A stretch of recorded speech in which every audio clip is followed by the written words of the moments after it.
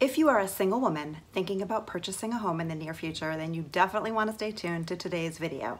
But first, welcome back to all my subscribers. If you are new here, my name is Shira Adatto. Here on this channel, I cover what it's like to live, eat, work, play in the South Bay, and of course, everything to do with buying, selling, and investing in homes. So, if that content interests you, definitely go ahead and hit that red subscribe button below. So today I'm covering some important need-to-knows about buying a home as a single woman. So let's dive in.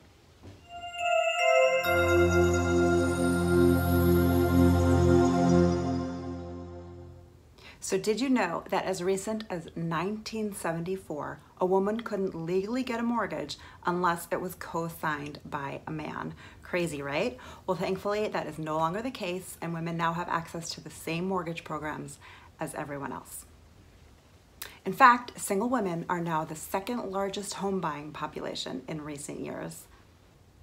With women's priorities changing and more women wanting to establish their careers before they settle down and marry and purchase a home, more and more single women are choosing to purchase a home on their own. And it's definitely a great way to build wealth. So let's dive into my top tips on what you need to do to prepare to buy a home as a single woman. So number one, as you're gearing up to buy a home, you definitely want to be monitoring your credit. Your credit score is very important and will have a huge impact on your interest rate and therefore your monthly payment on your mortgage. And sometimes there can be errors on your credit reports that take time to fix that you might not even be aware of. And if your credit score is not as high as it could be, there are simple tweaks that you can make to get it up a little bit higher. And this will really impact your interest rate and your mortgage. So it's very important to be monitoring your credit as you're gearing up to buy a home. Number two, have a savings plan. While there are mortgage programs for first-time home buyers that let you put less than 20% down, you will have a harder time getting your offer accepted in today's crazy seller's market with less than 20% down.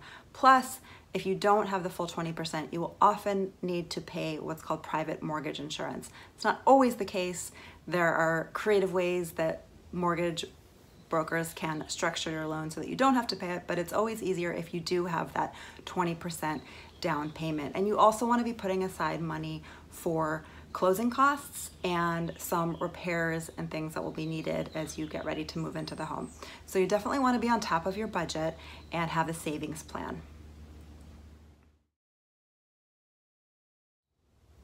Number three, talk to a mortgage lender sooner rather than later.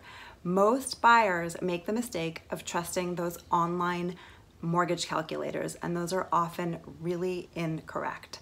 So you definitely want to talk to a trusted lender who can get you pre-approved. It's very important to know your exact budget before you start home shopping. This will save you a lot of time, energy, and heartache. And working with a good lender can make or break the deal and even make a difference in getting your offer accepted. So definitely want to start talking to a mortgage lender sooner rather than later. Number four, connect with a realtor who specializes in the area you're looking in. A local specialist will really be able to help guide you into the different micro areas in the neighborhood you're looking at and have discussions with you about what is best for you in terms of single family, or do you want a gated community, or are there safety concerns? Buying a home is no small beans, and you definitely don't want to be going it alone. You want a trusted resource who is going to be there looking out for your best interests, help you make informed, educated decisions, and avoid some of the pitfalls that many home buyers can make when going it alone. So if you're looking to buy a home and you need some help or advice, feel free to reach out. The best way to reach me is by text or call 310-408-4545. You can email homesbyshira@gmail.com. If you found this content helpful, I always appreciate you giving it a big thumbs up by hitting that like button below. Thanks for watching, and I will see you on the next one.